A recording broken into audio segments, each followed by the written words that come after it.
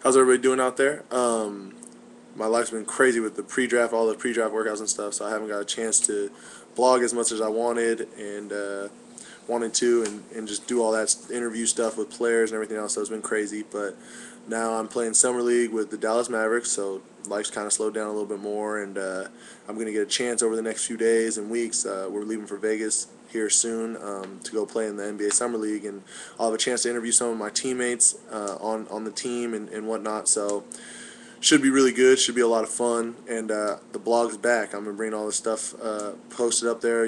Once every other day, once every day. So the blog's in full effect. My first two interviews are right underneath this screen. If you just scroll down a little, it's with none other than Shane Foster. Dallas Mavericks drafted him 2 years ago from Vanderbilt, and Jeremy Lin, who's the point guard from Harvard. So check those out and start checking the blog because I'll be posting a lot of stuff. To all the St. Mary's fans, how's it going? To everybody else, thanks for checking in.